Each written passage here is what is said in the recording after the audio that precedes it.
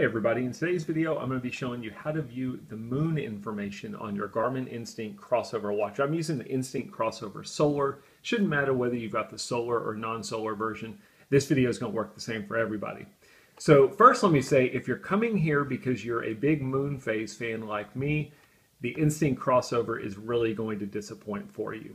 I feel like the moon phase is the one thing that has gradually gotten worse with every release of the Garmin Instinct. The Garmin Instinct 1, the moon phase was awesome on it. The Garmin Instinct 2, the moon phase wasn't quite as good as the Instinct 1, but it was still pretty good. On the Garmin Instinct Crossover, they've pretty much removed the moon phase from your watch face completely, and I'm not sure why they did that. Now, I'm talking about the delivered watch faces. You can obviously connect to Garmin Connect IQ and go try and find a third-party watch face that has the moon phase. But to me, that's kind of disappointing that you have to do that versus just using a delivered watch face. I'm going to show you what I'm talking about here. The only watch face on the entire watch that's delivered from Garmin that has anything to do with moon data is this one that I'm showing you here. And it's kind of cool. At a glance, I can look and see when is the moon rise for the current day, when is the moon set for the current day, and then I can see the moon on this little graph up top. What's silly about it, where I think Garmin really missed the boat, is this moon that they're showing is not the actual current moon phase. It's always going to be a full moon, which to me is silly. It would have been cool if they would have actually had this be the current moon phase for your location, but they did not. I'm going to go to a different watch face just to show you what I'm talking about, especially if you're somebody who's had the Garmin Instinct 1 or 2. Let me find a good one. Here's a good example. Let's choose this watch face and let's customize it. On the Instinct 1 and 2, you always had a top right circle that you could always put the moon phase in, no matter which watch face you were on.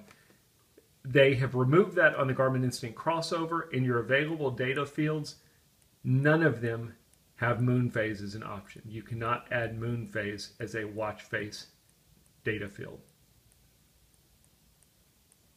Again, really disappointing. So if you want to go see the moon phase, you're going to have to basically download the moon phase glance, or you're going to have to add it in your control menu, and I'm going to show you that. So let's go back. I've done it in both places. If I press and hold the top left button on the watch, that takes me to my controls menu. And one of the options you can have in there is your moon set data. If I wanted to go into it, I could simply press GPS and it would take me into my moon phase information.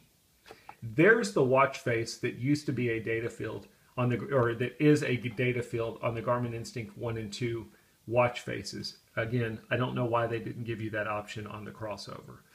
That's one way you can get to your moon phase information. The other way you can do it is you can add the moon data glance on your watch. If I press the up or down button on the watch face, that takes me to my glance list.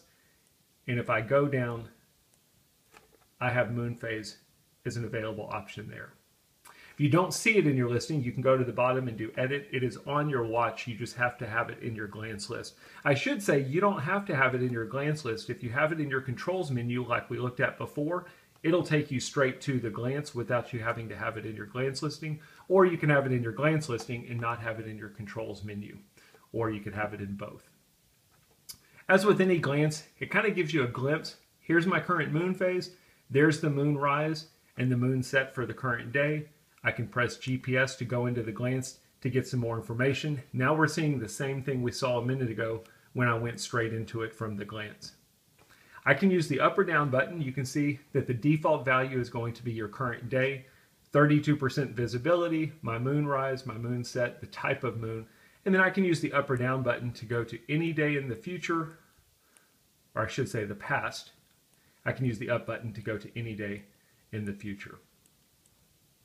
While I'm in the moon phase glance, I can also press and hold the menu button on the left-hand side, and instead of looking at the moon information for my current location, I can press GPS and I can change that. I can look at the moon information for a saved location. This is really a pretty cool feature, especially if you're a hunter or fisherman and you've got those locations saved. You can go, maybe you're going hunting in a month and you want to see what the moon information is going to be like at your deer stand. You could do it by going to the saved location. You could also input GPS coordinates if you're going camping or something like that. You could put in the GPS coordinates. You can see what the moon information will be like at that current GPS location. And then again, you can use your current location. I'm going to go ahead and just leave it on current location.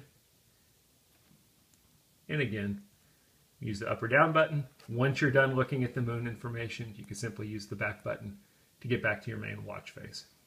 It's really cool. Garmin does a really great job of moon information. The big negative, again, is if you want it on your watch face, it does not come on the crossover. You would have to go to Garmin Connect, the Garmin Connect IQ app, try and find a watch face out there that has it, and then download it to your watch. But that is how we look at the moon information using our Garmin Instinct Crossover. I hope the video helps.